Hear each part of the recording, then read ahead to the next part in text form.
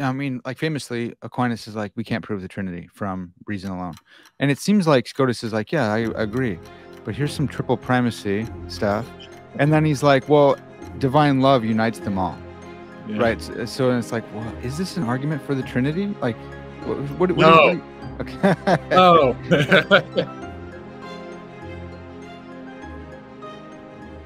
Hey, welcome back to another episode of Parker's Pensées. I'm your host, Parker Haecceity, and this is a podcast where we explore all the deepest ideas in philosophy, theology, nature, and life. I love thinking about cool stuff, so come think with me. Today's episode is another very special one. I have with me a very special guest. I believe it's his third time on the podcast. I'm going to be talking with Dr. Tom Ward, and we're going to be talking about his new book on John Duns Scotus called Ordered by Love, an Introduction to John Duns Scotus. It's awesome. If you guys don't know about Scotus, you're in for a treat. If you do know about Scotus, you're in for a treat and maybe a good old-fashioned triggering if you're hardcore Thomist. We'll see about that. But I'm really excited about it. We're going to be talking all over the place, but like existence of God stuff. What the heck is a Haecceity? Maybe univocity and analogy, primordial sin. It's all good stuff. I'm really excited to talk about it. Dr. Ward is a philosopher and a historian now of Duns Scotus, which is awesome. So we're going to be all over the map. You're going to be an expert by the end of this, so stay tuned. Before we jump into the conversation, though, I want to thank everyone who's making this podcast happen over on Patreon. If you guys like this podcast and you like what I do at all, please consider becoming a Patreon patron. You can join for like as little as $3 a month. Everything counts. If I had like 100,000 of you guys giving at $3 a month, the production value would go up for sure. So something to consider. If you like this, you want to see me stick around, please consider becoming a Patreon patron. You can find the link in the description wherever you're getting this podcast at. All right, enough selling myself. Let's jump into the conversation with Dr. Tom Ward. Dr. Ward, thanks so much for coming on the podcast again, man. Third time. Yeah, third time. I'm honored. It's great to be with you again, Parker. I love being with you. I love hearing what you have to say. The only thing that is trepidatious for me, makes me fearful, is the stash, man. You always come on and you outdo me with the mustache, but a lot of my listeners are just listening, so they won't see that. Well, if I could make a comment, I mean, it seems like yours has come a long way. As Parker's Pensées has progressed and developed into a major player in the Christian philosophy podcast world. That's awesome. Your mustache has come right alongside it. Thanks, and actually, when I was watching you in the intro just now, I was a question formed in my mind about how you trim it, and could I ask that question to you? You could. It's really a simple answer. I just don't trim it. You just don't trim it. Yeah, so, I just play with it. So you have like right in the center. It looks like you. That's my Italian heritage. Okay, so it just separates like that. Yep. Oh. My brother's is even more like his, like that. It's like embarrassingly separated. Yeah. Okay. Yeah. So all of mine just goes straight down and then curls inward, actually. So see, I want that. It's like the classic, ladies with straight hair versus ladies with curled hair. They always they always want the opposite. Okay. Yeah. That's so good. Well, I'm glad we tackled that important issue. That's right. I told you earlier in a message that I'm not going to let this devolve into a conversation on fashion, but you got this amazing fashion sense, man, and you dress like a philosopher. And just so you know, some of us are watching you and seeking to emulate that style. So please keep it up. Okay. I'll keep that in mind. Thanks. I'll try not to let people down too much. Yeah. Thanks, man. It's important. Yeah. So you start this book off. Wonderful waffle knit sort of blazer, double-breasted blazer sweater that I'm wearing right now, but it doesn't really come across in the in the video, but it's man, pretty nice. Yeah, that's pretty slick. Pretty slick. I'm gonna resist the temptation to follow that rabbit trail. Okay. This book, let's get into John Duns Scotus. Man, so you start off the book by giving the story about a reviewer of one of your other books on Scotus. And they asked this question, whether or not this whole project, after reading the book, whether or not this project of interpreting him and laying out his arguments, like whether that's even worth it. And then you said you clipped that and put it up on your wall. And you said, next time I write a book, I'm going to say, what does Scotus think? And then why should we care? I thought that was pretty. Is that a true story? You did that? You had it clipped up on your wall? It's a true story. Yeah. Yeah, that review came out of the book and of my first book, very technical book, not of general interest. And yeah, and the reviewer said that, and it just broke my little heart because I had worked so hard on Yeah. that book, and it was even a fellow specialist who knew a lot about Scotus and wasn't a stranger to hard work thought, man, this is just really hard work. Is it worth it?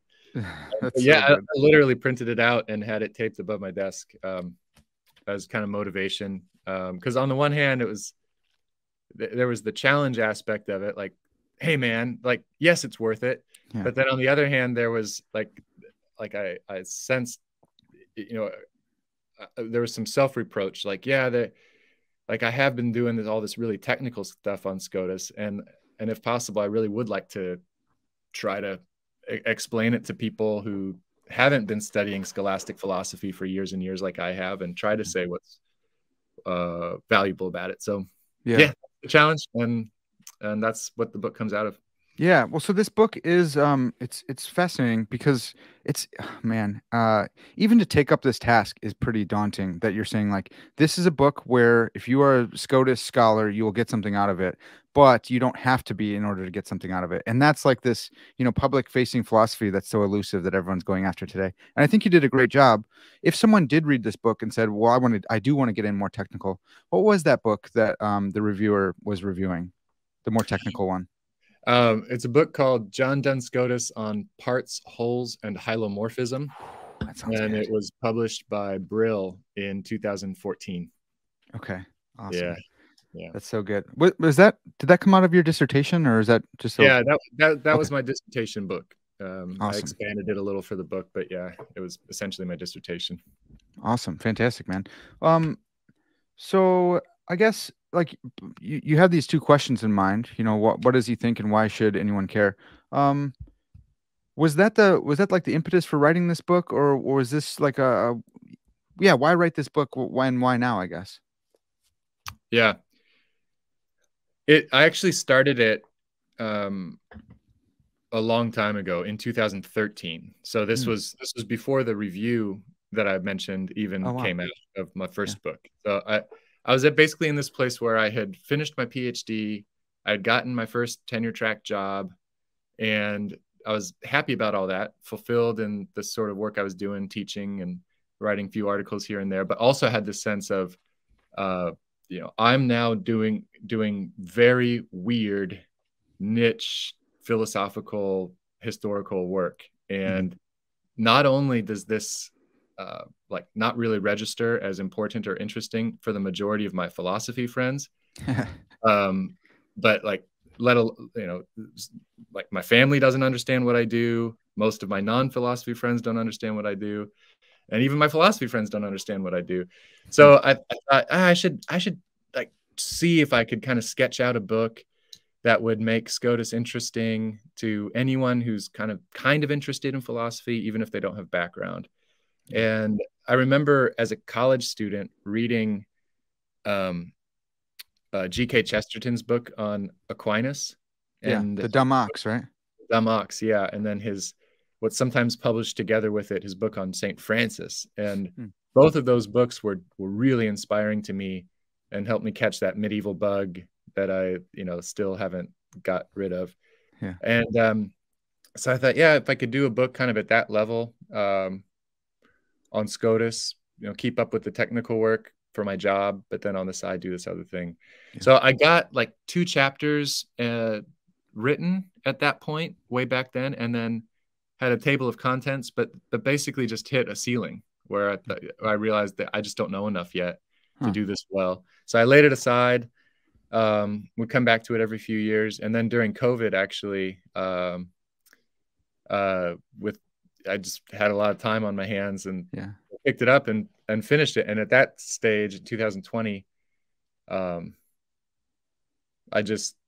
it just kind of all came naturally. So I imagined myself talking to students about Scotus as I was writing. And at that point, I had enough experience by that point where it could all just come out in a non-scholarly way, but still grounded in my own years of reading and thinking. Yeah. Man, that's awesome. And I was really excited by this because I would catch little little glimpses of Scotus when I was in seminary. Sometimes the PhD students, if they really wanted to sound smart, they would drop a Scotus line to Tom McCall in our Trinity class or something like that. And I'd be like, man, how do I get in on some Scotus stuff? I want to sound smart too. So I've really appreciated this work as an intro. And at the end, you give a bunch of resources to follow up with if you want to study more. I wanted to get into so the PhD students who sounded super smart at TEDS would talk about the Scotus versus Aquinas beef and like the Dominicans versus the Franciscans. Can you just lay that out for us? Like what is this beef and like what the heck's going on? Yeah, I mean, nowadays it primarily has to do with this question about univocity versus analogy. One point I make in the book is that actually wasn't the original issue. That didn't seem like way back in the 13th century. It just wasn't a concern. I mean, there were already some fissures opening up between the Dominicans and Franciscans, but that particular issue, which it gets so much play now, just wasn't really a concern. I think a more substantive issue would be like differences about the natural law and its relation to divine freedom. That tends to be an issue which really separates Scotists and Thomists.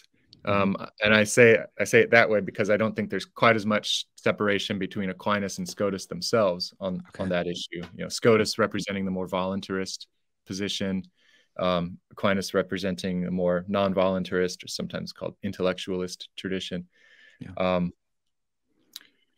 But yeah, I think the one nowadays is the univocity and analogy. I mean, really briefly, Scotus holds that at least some of our language and concepts by which we speak and think about God mean exactly the same thing or have exactly the same content as they have when we think or speak about creatures, as they have as we think or speak about God. So univocity, the same one voice, so same meaning in both contexts. Whereas analogy is supposed to be this kind of middle way where Aquinas says we, in order to reason deductively from the nature of creatures or the fact of the existence of creatures to the existence and nature of God, we've got to have stable meanings of terms. Otherwise, we commit the fallacy of equivocation, the fallacy of four terms.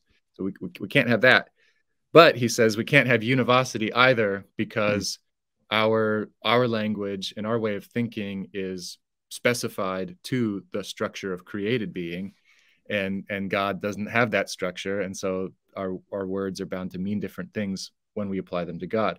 So analogy is this like middle way. On the one hand, we can still reason validly to God from creatures, but on the other hand, we are supposed to recognize this vast metaphysical difference between God and creatures in our semantics about religious language.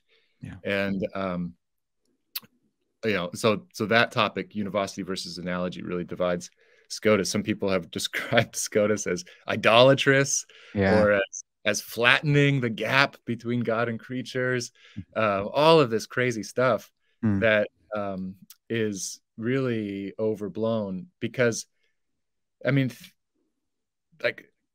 think about the core conviction that Aquinas and Scotus share, namely that we can do natural theology in a deductive or quasi-deductive way. We can reason from the nature of created being to God. And both recognize that a condition on being able to do that is not to equivocate, to have have terms that mean not the same thing. That prejudice is the debate, but that have, call it, sufficient unity of meaning, stability of meaning, in order to reason validly. And that core conviction to me is so much more important than whatever differences their theories end up having or whatever differences in labels they give to their theories. And I do run an argument in the book that as I read the texts, Aquinas, by the word univocity, means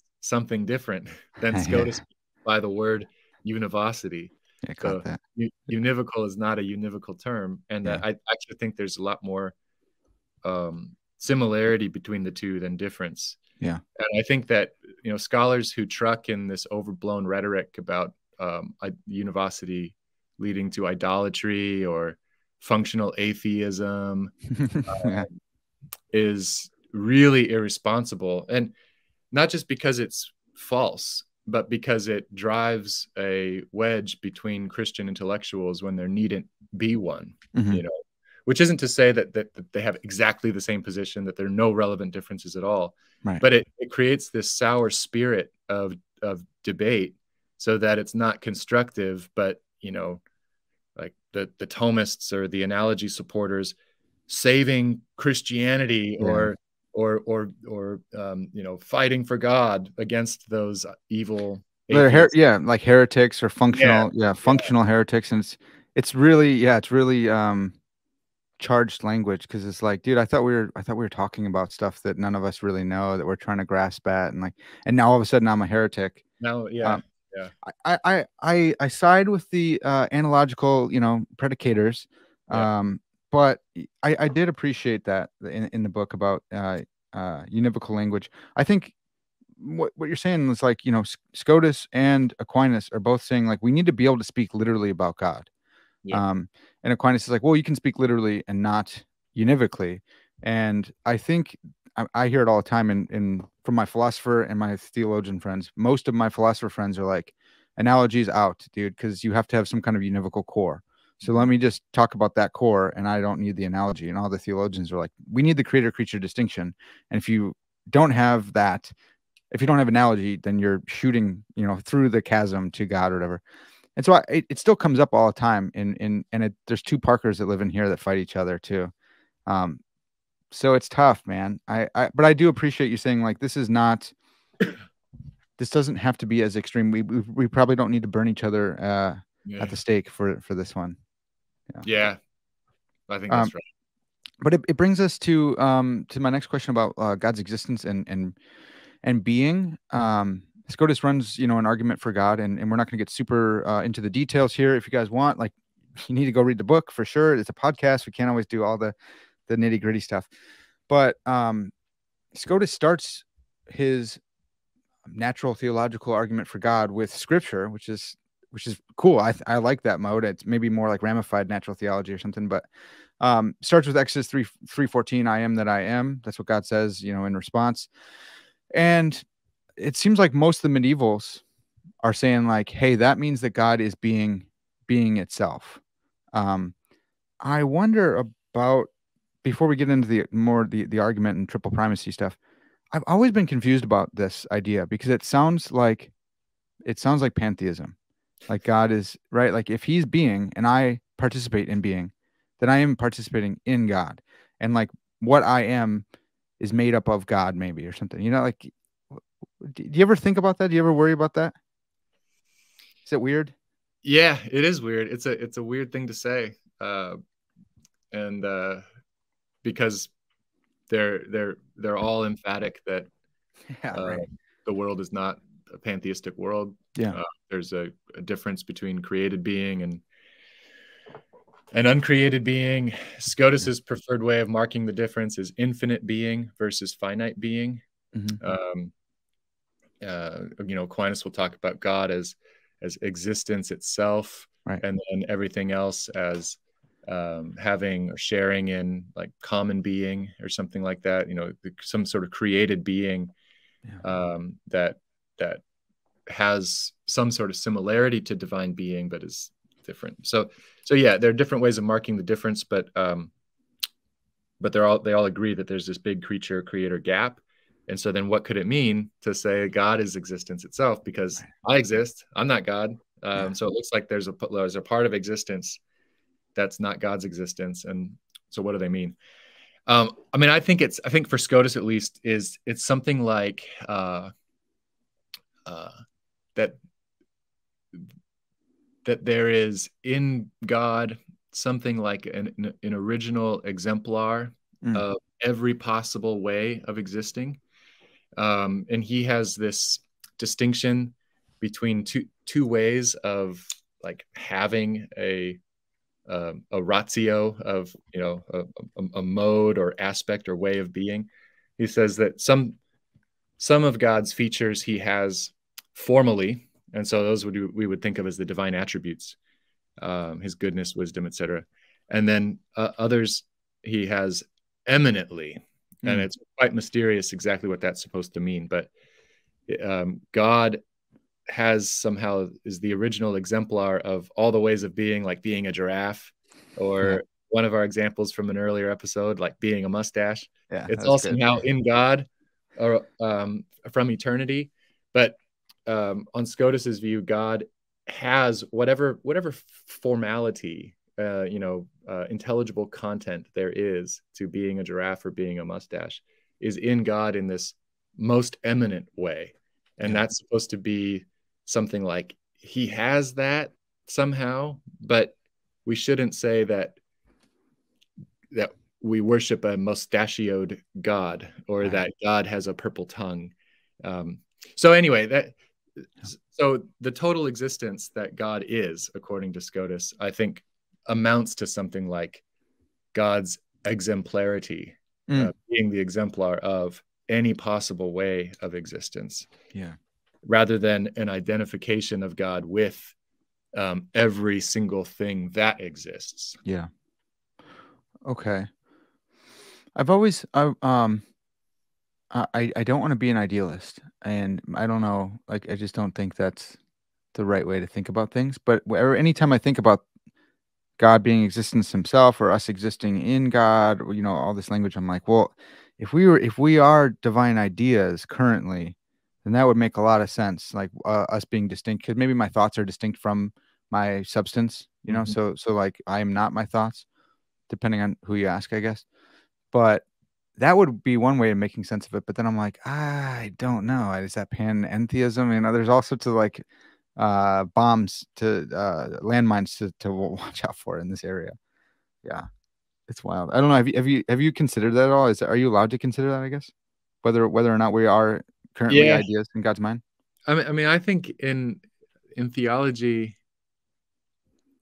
one of the things that most blows my mind is just the sheer fact of created being, and on several levels too. Because if God is what Christians think God is, he's self-sufficient, three persons somehow enjoying this community or whatever. I'm not getting into the personalist versus classical theism debates here, but God has no need of anything, and yet create. So that sort of like motivational aspect of creation, like why would God do such a thing as create?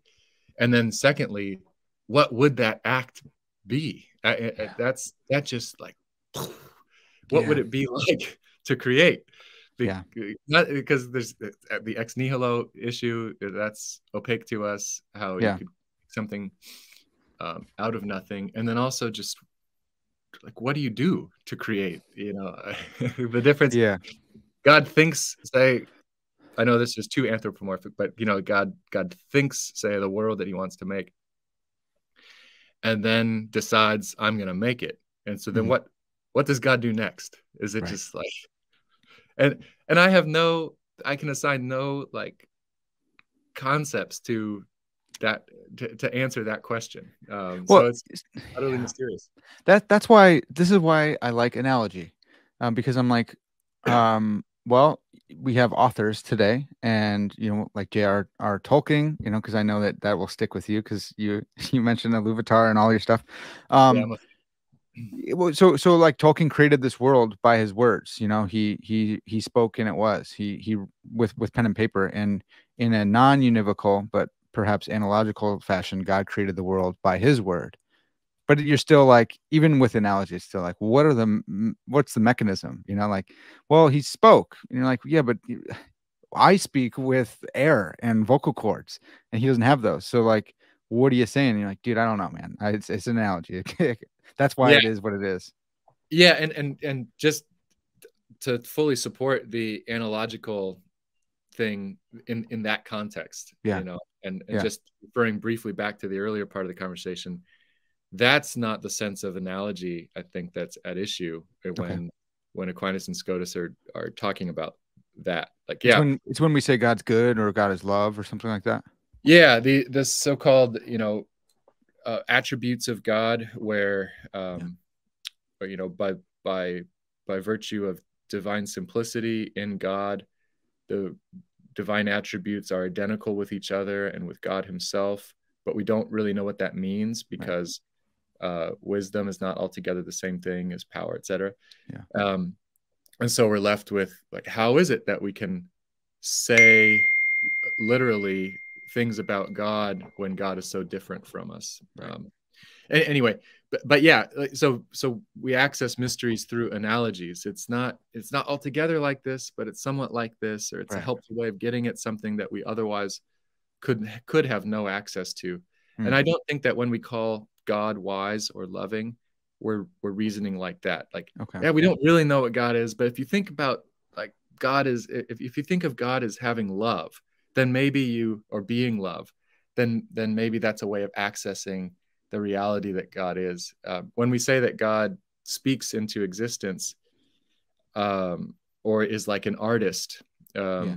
who creates, I think that those are helpful analogies. But I do have a kind of half-baked view that where um, revelation, particular scripture, gives a kind of image Hmm. of God or God's actions, that we should take that as the primary significant, and the rest as, like, merely creaturely acts of speaking, for Yeah. example, as Yeah. like the things that are a little bit like God's act of speaking. Right. Right. We That's understand yeah. we Yeah. understand these images better, so we access it that way. But Yeah. I think like, you're no, right. God is the speaker, Yeah. and then whatever we do is sort of like speaking. That's And that's so good. I love that because anytime I my audience is sick of this, but I did write my master's thesis on the authorial analogy for God world relation, and so oh, I talk cool. about it all the time. But when I would broach this with people, they would be like, "Well, should we really be comparing the creator to the creature like this?" And it's like, well, first of all, he did that, and we're made in his image. So if anything, Tolkien authors in a sub-creator way to the way that God authored the world. So Yeah, why not totally. go that way with the original to the derivative? Yeah, I love it. it's so Love good, it. man. Get me all fired up. Well, okay, so let's go back to existence stuff. Um, so if it's possible for anything to exist, it follows that God must exist because God is um existence himself itself. Like, um, can you help us with like Scotus's reasoning on his argument for God? We're not going to go into like probably existential quantifiers here, but yeah, just a broad sketch. Yeah. I think a helpful way of introducing it is to compare it to two arguments that are probably a lot more familiar to people: Yeah. Aquinas's first and second ways. So remember, the first way, it starts from motion or change. So Mhm. some things are in motion, that is, some things undergo change, and then you reason from that contingent fact, about the world, to the existence of a prime mover unmoved. And Yeah. then in the second way of Aquinas, we have the fact that something comes into existence, or something has come into existence, or has been efficiently caused.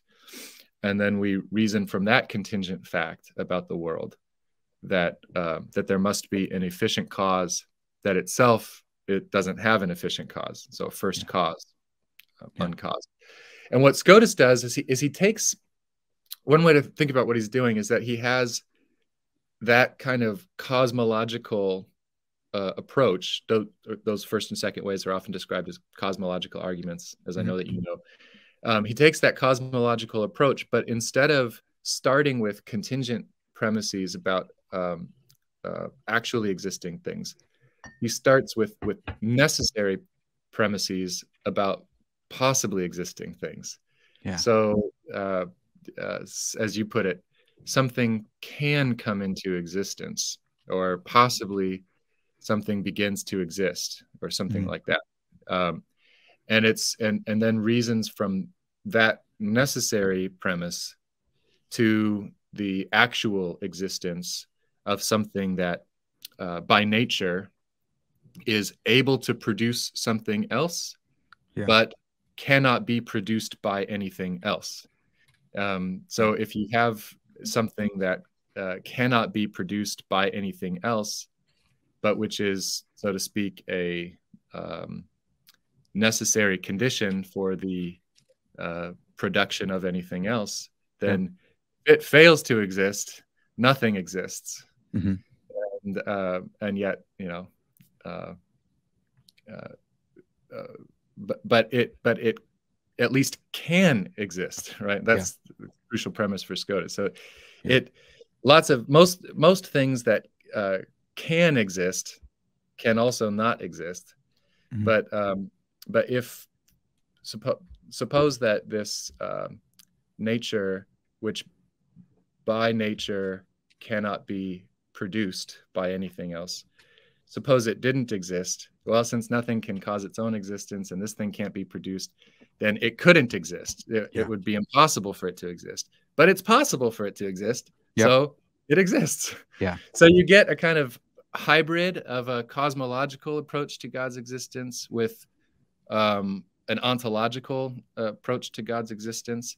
And Scotus actually explicitly acknowledges that he's touching up Anselm in the context in which he gives this argument. You know, he seems to be deeply inspired both by not necessarily Aquinas's cosmological arguments, but Aristotle's arguments for first mover, combined with Anselm's arguments for you know, unnecessary being, which nothing greater could be conceived. Yeah. Well, so I think it just hit me as you were laying it out that it does have a kind of like transcendental nature, which is kind of fun, where it's like possibly something comes into existence, but what must be true in order for that possibility?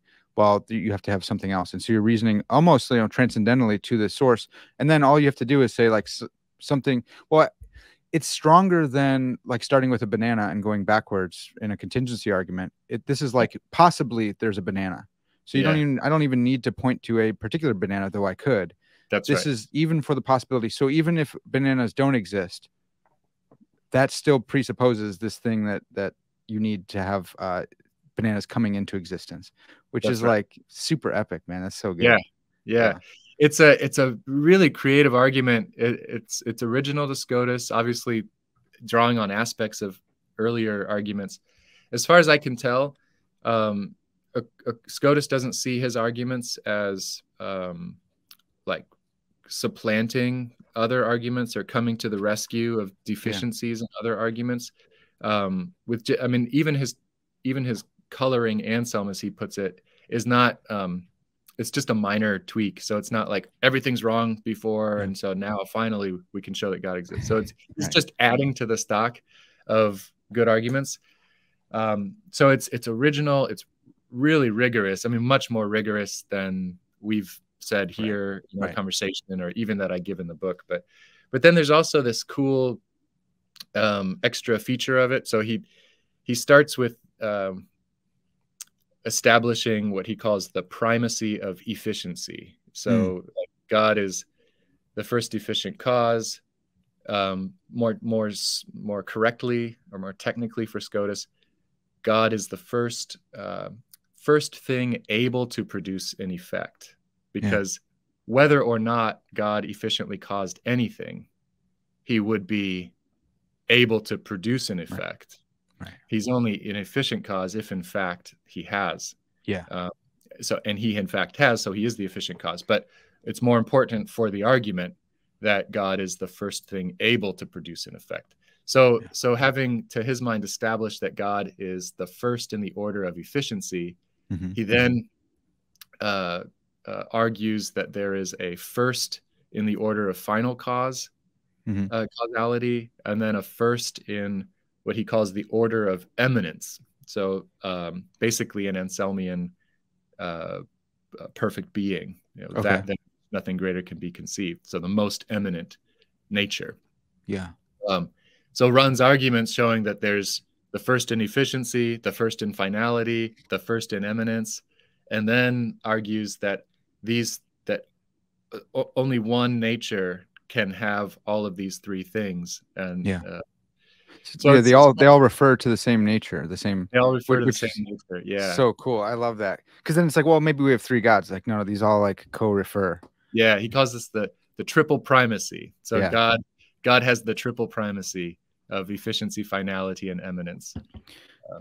Well, so this part is really fun because I mean, like famously, Aquinas is like, we can't prove the Trinity from reason alone, and it seems like Scotus is like, yeah, I agree, but here's some triple primacy stuff, and then he's like, well, divine love unites them all, Yeah. right? So it's like, well, is this an argument for the Trinity? Like, what No. do you, okay.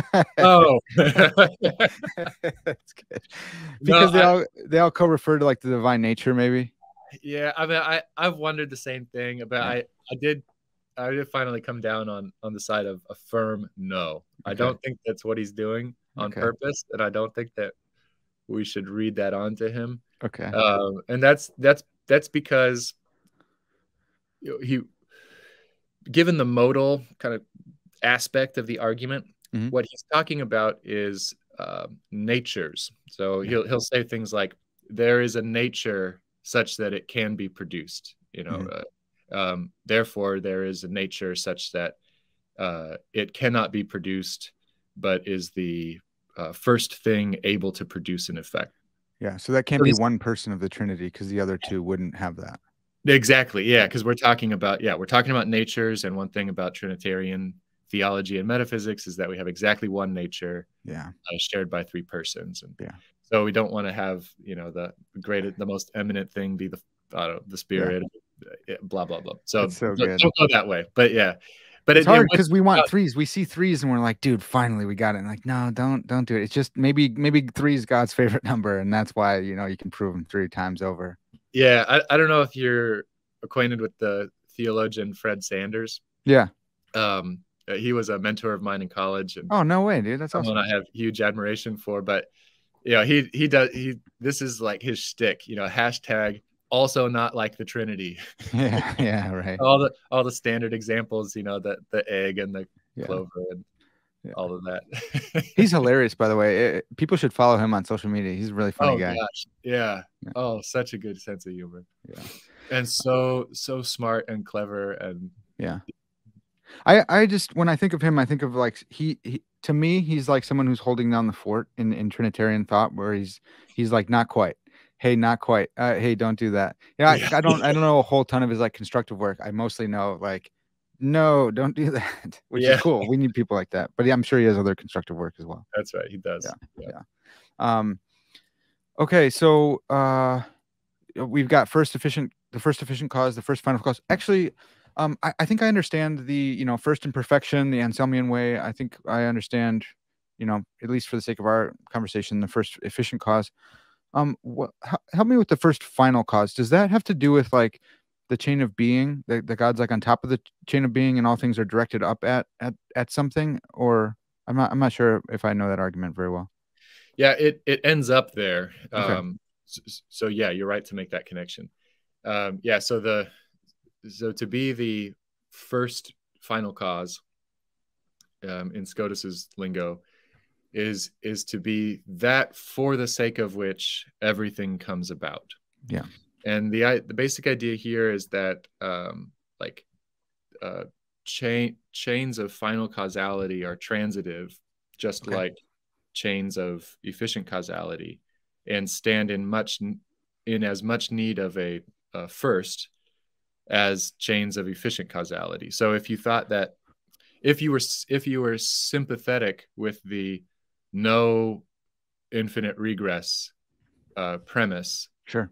of cosmological arguments, then by Scotus's lights, you should be equally sympathetic with his premise that there can't be an infinite regress of Final causes. final cause chains. So then the thought would be, well, maybe you could have final causal chains that really do terminate in firsts, but they're just a whole bunch of firsts. Yeah, that's my next question. Yeah. Yeah. Like, I think Aristotle thinks this in some sense. When he does his argument for the prime mover, of course, he thinks that the intelligences that move the heavenly spheres, that keep the earth kind of moving around and in being, that they do everything out of love for the first final, the prime mover. And so in that sense, the prime mover for Aristotle is the first final cause. Yeah. That's actually how Aristotle's cosmological argument works. It has nothing to do with efficient causation. It has to do with final causation.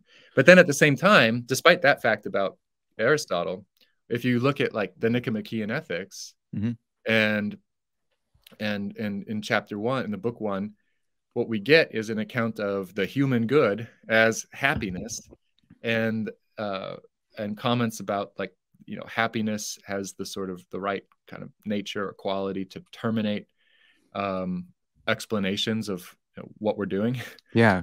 And so then it would be like, well, there's your happiness and my happiness and so on and so forth. And so why is it that, you know, why can't we just say that everything that I do is for the sake of my flourishing as an individual? So that terminates one final causal chain, and likewise for you, and then all the others. And I think here, I mean, this is going well beyond what Scotus himself says when he gives this argument, but to maybe help people be sympathetic with this idea would be the thought that human happiness at least has this, like, we can't, like, it's one thing to specify the sort of the state of a human being that, like, is that state for the sake of which human willing or human action goes on. And it's another thing to describe the object in relation to which a human being would be in such a state. You know? And so in one sense, the final end of human action is God himself, because God is the good, is infinitely good, and so can satisfy all desire. Yeah. But then in another sense, the human end is happiness, because it is what we're trying to achieve in our pursuit of God.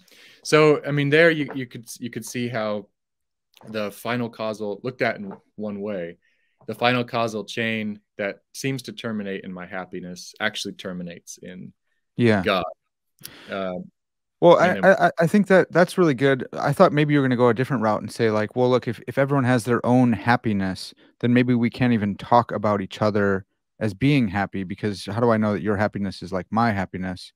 So that I think there might be another way to run it too, and say, like, no, like, this is the problem of nominalism, or of going in for tropes or something like that. Like, there's got to be something that unifies this happiness in order for us to actually, like, predicate it of each other. And so there needs to be something here, and that can't be the final form because it is directed at God too. Or I think there's other ways. Yeah, other ways to mess around with that.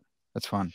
Yeah, and then another kind of wrinkle to this that's quite different from what we've just been saying is that Scotus does have a view about final causality where only intelligent agents can let me back up, actually. So he says this weird thing about final causes that seems to require that there is only final causality where there is intelligence. So here's what he says, that, you know, the final cause you might think is like the end that something is pursuing. And Scotus actually tries to make a distinction between the end as what something aims at and the end as a final cause. And the reason he gives is that to be a cause, an end has to be prior to what it causes. Yeah. Okay. That seems intuitive. Yeah. So then, you know, we say that the end of an acorn is to become flourishing oak tree. It's like, okay, yeah. Scotus would say yes. You know, he's a good Aristotelian. Things really do act for the sake of ends. But what he'll say is that just because the acorn is, ordered by its nature to grow into a flourishing oak tree, that doesn't entail that something like the oak tree or the completed oak tree is a cause of the acorn's activity, developmental activity. So right. in order for that end oak tree to be a cause of the acorn's existence and characteristic life activity, the oak tree has to be cognized by some agent who acts to bring about the acorn, at least in part, for the sake of the oak tree. Yeah.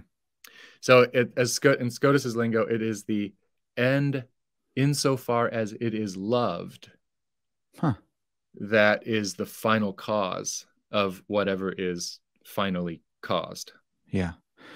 They love, I mean, they really like, the medievals really like using love in all these ways Yeah. that they were like, what the heck? But it's like, yeah, but you say you love a taco. So maybe don't, Yeah. maybe don't hammer the medievals for their use of love too much.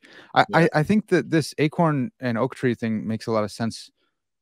Maybe I'm totally getting it wrong, but it's like, man, how could this tree be the final, the full oak tree be the final cause of this acorn if it doesn't exist yet? Maybe if you go in for like B theory of time and say is there in the future drawing, that's like backward causation or something. But instead, it's like, no, like the form of the tree is what drives it there, and like you have a lover, an admirer, an intelligence that is shaping it towards that idea of it as a complete tree. Yeah. Does that sound right? Yeah. Yeah. Dude, that's awesome. I like that. Yeah. That's really cool. All right. So we have this triple primacy. Everyone's got to grab the book for that alone. Like, that's super fantastic. Maybe don't say that's an argument for the Trinity. You kind of hint at it. That's what, like, some of my favorite like theologians on the Reform side of things, John Frame, will just be like, there's three here and God's three. And so, that's good enough. Maybe don't make the connection too much. But I would be remiss if I didn't foist this onto my listeners, this idea of Haecceity. And I pronounce my podcast Parker's Pensées. I do it intentionally because I don't want to sound like sound like the middle-aged lady saying gracias at the Spanish restaurant and being just embarrassing herself. I don't speak French, so I don't try to do it. I'm an American swine. However, the one thing that made me think maybe I should say Pensées and try to pronounce it is, I heard Steven Pinker on a podcast once, and he goes, the medievals thought, they had this idea of a Haecceity. And I was like, no, what? And I was like, dude, now I understand the French speakers listening and how much they must hate my pronunciation. So it's a Haecceity. It's not that hard. It's close. Maybe but at least I'm not saying Haecceity, right? Yeah. Now, I think, did you say this was Thomas Pink? Steven Pinker. Steven Pinker. Oh. Yeah. Yeah. I mean, in terms of just the Latin, that's perfectly fine. No. Maybe you can say Haecceity. Correct. Oh, that's horrible. I wouldn't say Haecceity, but in terms of, like, if you were reading the Latin word, okay, Haecceitas, I think, would probably be the most accurate way of pronouncing the Latin. Yeah. So then our word Haecceity, like, that's an English word.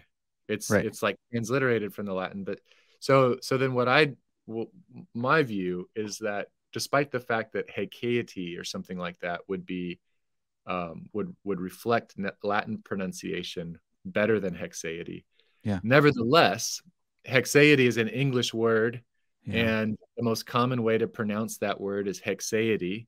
Okay. Not any other pronunciation. And so there's like an argument. It's sort of an argument from custom or convention. Like, this is the convention to be established. We should stick to it. Right.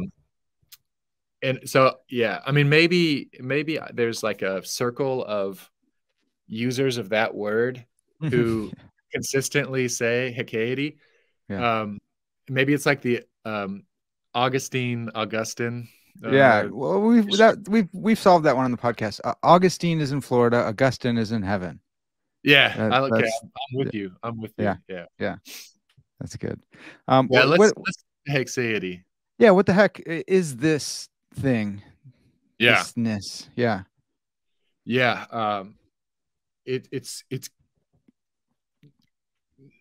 sometimes thought of as, I think, something basically like a bare particular in Oh, sweet. I was going to contemporary, ask you about that. Yeah. but it's not. It's not Oh, that. okay. Okay.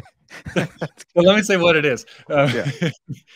Uh, so the medieval scholasticism had this this interesting debate. Aquinas weighed in on it. Pretty much everyone weighed in on it. What is the principle of individuation? So the idea is something like this. Like, suppose you're some sort of a realist about universals. So you say, all right, there's such a thing as human nature. There's such a thing as being 6 feet tall. There's such a thing as having brown hair, et cetera, et cetera, et cetera. All of these are shareable features, like things that things can hold in common. So if you're a realist about these features, then when you have an individual bearer of those features, there's got to be something explanatorily prior to all of the shareable things, in virtue of which that bearer is one individual thing, right? So if you are a realist, whether an extreme realist or moderate realist or whatever brand flavor, you have to have a principle of individuation. If you're a nominalist, you don't have that problem. You just say, I don't need to explain what individuates things, because things don't come any other way but individuated. Yeah, they have the converse problem of like, well, then what are properties, and how do I share the same property? Yeah, exactly. So Scotus is on the realist side of this, as almost everyone was until Occam, and then there was a little bit more of a free for all. But some form of realism was still ascendant for a long time, and so the idea is this: Aquinas offered probably the most well-known principle of individuation. He said it was matter, and in particular, matter. Materia signata, matter signed or designated by quantity, dimensive quantity. So you have something like a chunk of matter, and that is what individuates this particular human being who is 6 feet tall and brown haired. Is it a chunk of? I don't know Aquinas super well. Did he go in for like prime matter? Was it a chunk of prime matter, and once it's like individuated, it's not prime matter anymore because it's particularized or something? Yeah, so there would be a distinction between prime matter, materia prima, and materia signata. That's like prime matter designated by, signed by. Gotcha. If you think about a signet ring, like you have the wax and then it's signated by the ring. The wax is prime matter. Yeah. Now, Aquinas's view was criticized on several fronts, including by Scotus, and I think the best criticism is that on the broadly Aristotelian ontology that they both accepted, quantity was considered a way of being a substance, and so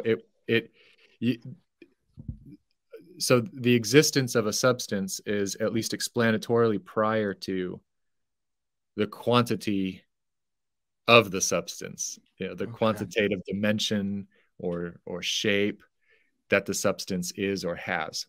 And so it can't serve to individuate, because as a kind of accidental form, quantity is ontologically dependent on substance.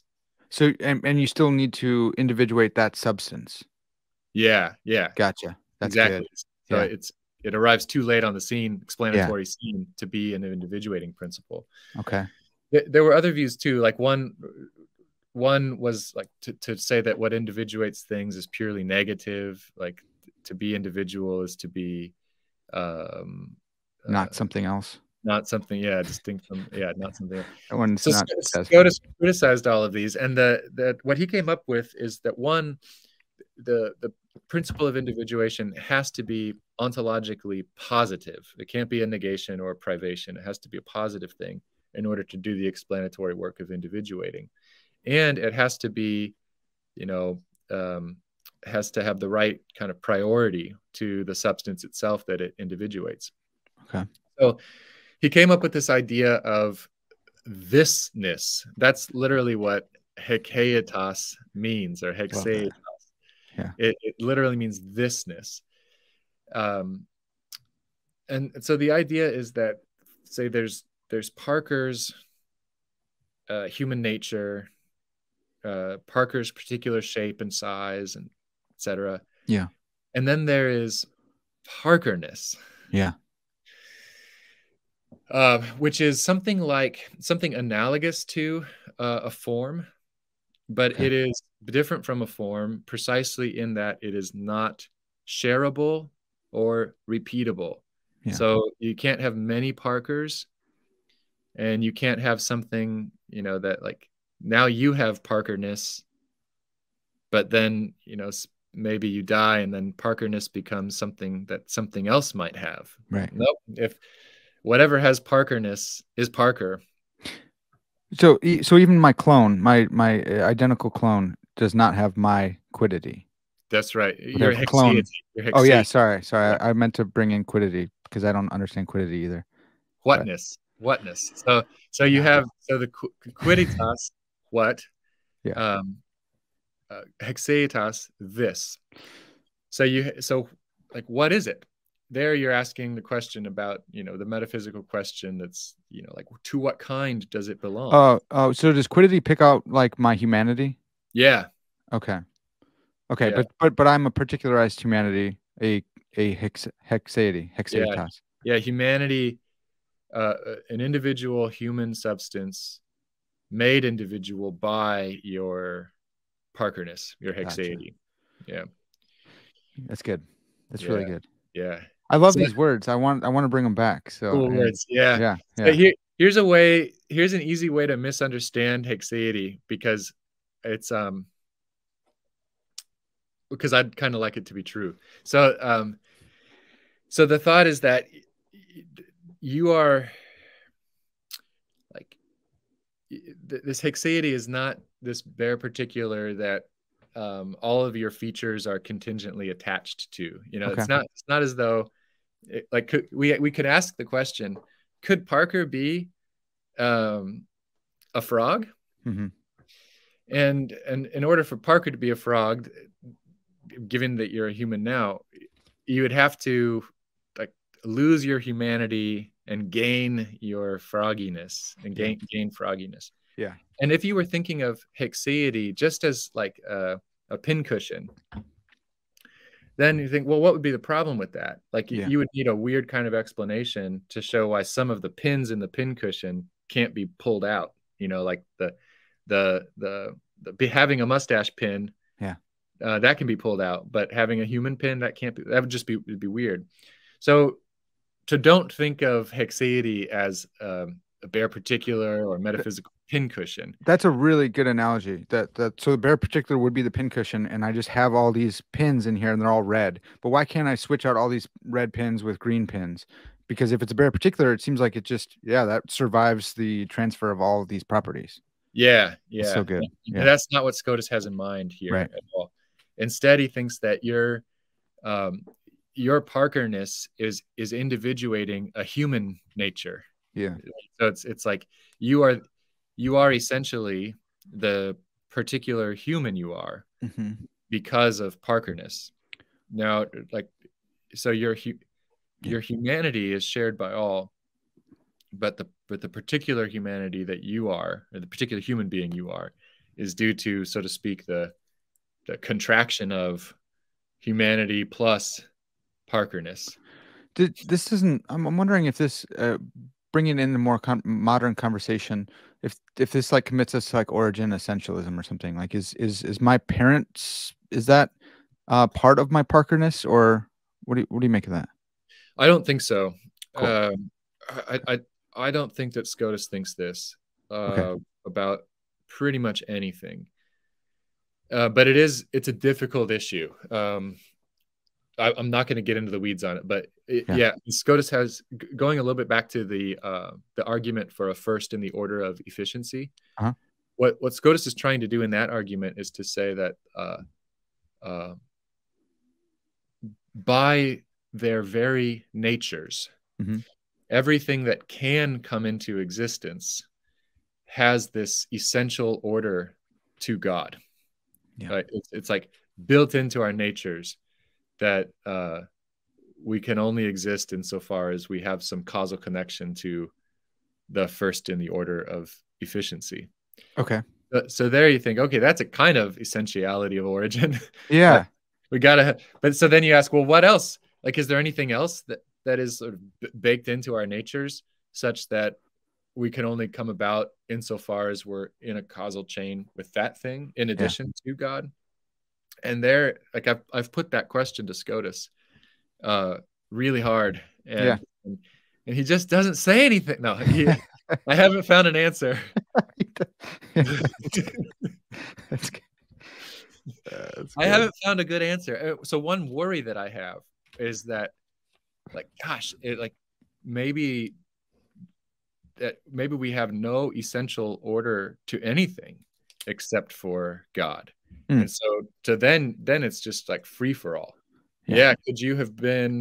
Could God have created you ex nihilo, like all by yourself, maybe in a nice park or something so that you could breathe air and have grass to run around in? Like, need you have had human parents at all? I don't think so for Scotus. Let alone need you have had the very parents that you have. So yeah, I think probably Scotus is at least committed to a strong denial of the essentiality of origin, except of course for God. Yeah. But that's a hard issue. Yeah, and you could say that, like, well, technically speaking, that's possible. But like, if he wanted to create me being someone who could have this conversation on this podcast right now, then no, I would need to have this. So it's like a contingent type thing. Contingent necessity. When we're thinking about ourselves as, like we often talk about our identity, not in a strictly metaphysical sense, but in something like my personality, my background, my character, right? Then like, in that much more contingent way, we could say, it's hard to imagine someone with this identity in that sense having maybe you could slightly tweak the origin story, but not much before you start getting a very different sort of person. Yeah, and I always think of this all in light of the authorial analogy for the God-world relation, and thinking about, like, God had me in mind prior to the story, or did he? Now we got superlapsarianism, infralapsarianism. It's fascinating when you start like getting into this stuff. I love it. It's so exciting for me. I got one more question for you, but actually maybe like a half question before that. I posed this to one of your colleagues, Dr. Robert Garcia, about his theory of tropes and NFTs, non-fungible tokens, which aren't, now it seems like it's a huge scam, and it was more fun to talk about it back then. Now maybe I'm perpetuating a scam or something like that. Sorry, folks, but it seems like a Haecceity, like an NFT, is like maybe a decent way of thinking through like a Haecceity. Like, it's a non-fungible token. There's only one of these things. It's like, it is unique insofar as that's what NFTs are. What, have you thought about that? Does that sound right? Yes, it does sound right. And I like the qualification insofar as that's what NFTs are. Because that lets me say, yeah, that sounds right. Because I actually don't understand an NFT, and I haven't looked into it. People talk about it. It doesn't make any sense to me. I don't know that very many people do understand them. So I think we're both safe in that. I'm definitely out of my depth here when it comes to NFTs, but so if that's what an NFT is, then that does sound right. That's pretty cool. So I say that in hopes of being doing some more like public facing philosophy stuff, where it's like that's what some of the abstract thinkers who are non-philosophers are talking about. I'm like, hey, have you heard of Haecceities? Nice. No, not Steven Pinker's pronunciation, but Haecceity, and like luring them into philosophy and theology. I wanted to end. Man, this might be the wrong one, and you can just pass if you want to. But just talking about, like, so thinking of the authorial analogy, God made the world. we have this explanation even for Adam and Eve's sin because the serpent was there tempting them. But what about the serpent? What about primordial sin? I think if I've read this right, Duns Scotus follows Anselm in giving this qualification between two types of affections. Do you think we got? Can you help us figure that one out real quick? Just maybe enough to give people a taste that they can go buy the book. Yeah, this is awesome. I just love this two so-called two wills or two affections theory of the will. Yeah, and yeah, you're right. Scotus gets it from Anselm, and Anselm develops this understanding of the will in the context of like angelic sin. Like, yeah, just as you put it, how do we explain Lucifer's sin or the serpent's sin, or being sinful? So the idea is, I'll try to be brief, but think about what you might think of as like a broadly Aristotelian or roughly Aristotelian way of thinking about human action, that we, like, everything we do is in some sense or other aimed at our happiness, happiness considered as eudaimonia, flourishing, not mere hedonism or whatever. But so we're always happiness aimers. And in some sense, looking out for our own good. What Anselm does, and Scotus follows him, is to imagine like an angelic being like Lucifer, with a will like that, a happiness maximizing will. And so imagine Lucifer like recognizing, like, gosh, God made me really great, and I'm grateful for that, but God could make me even greater than I am. I'd be more powerful, more intelligent, I'd have more honor, I'd be happier. I want that higher status that God could give me, but has not so far. Yeah. So that could be a possible object of Lucifer's will. Now, if he were a happiness maximizer, he could think something like this: I want that thing, that higher status, let's call it. God could give it to me, but God has not. He could think all of that, presumably non-sinfully, but like there's nothing, it doesn't seem to be anything wrong with just thinking all of those things, like recognizing those truths. Right. But now suppose he wills, like, I want to be that, like I'm sort of, my will is committed in that direction. Yeah. And even if I recognize that it's not possible for me to do anything about it, to give me that higher status, like the fact that I can't get there is going to be a cause of sadness or bitterness or something like that. So his will is just sort of all in on having that higher status. Yeah. And that seems at first like that should be wrong. For Lucifer to be upset at God for not having that status, for Lucifer to be committed to achieving that status if there's anything that he can do about it. Like all of those things would seem to be wrong. But Anselm says they can't be wrong if all there is to Anselm's will is to pursue his own happiness, because all that Lucifer is really wanting there is to be as happy as he could possibly be. So he would be not morally responsible for wanting this higher status that he has.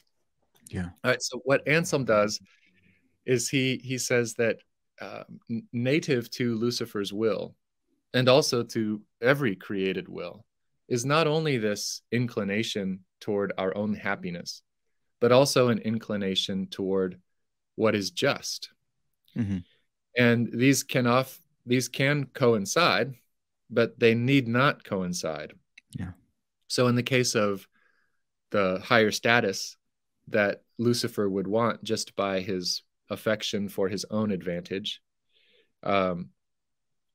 Lucifer can also recognize that God is to be obeyed, to be loved above all things. God hasn't granted that status. And so he should just be okay with that. So that, in that sense, that inclination for justice, like in this case, respecting God's wishes, puts a sort of cap or check on the affection for advantage. So what Anselm ends up doing here is giving us a whole theory of the will's freedom and moral responsibility that is grounded in these two affections, which are by nature ordered to different formal objects. And then freedom consists in the affection for advantages, power to like prevent us from just slavishly always going toward what the happiness dictate says we should go for. Yeah. So we really can, so to speak, like hold ourselves back and say, wait, is that really the thing to be done? I because of my affection for advantage, I have freedom here. I don't have to go for what seems to be most happiness promoting. Yeah. So then you explain the fall, Lucifer's fall, by he has these two affections. So he's responsible for correctly using his affection for advantage to make sure that he's willing happiness within the limits of justice. And he chooses not to. Yeah. So now he's morally responsible for seeking that higher status that he wasn't supposed to seek. And that's what Lucifer's fall consists in. So it's a way of showing how a will that originally is uncorrupted by any sin could start going wrong. Yeah. Like you always, just by nature, your happiness drive, advantage drive, just is ordered for its own advantage. Yeah. And the justice drive is ordered toward justice. And we can go either way. Do we need libertarian free will? You know, is there a principle of alternate possibilities at play there, or is this also compatible with a compatibilist take? I think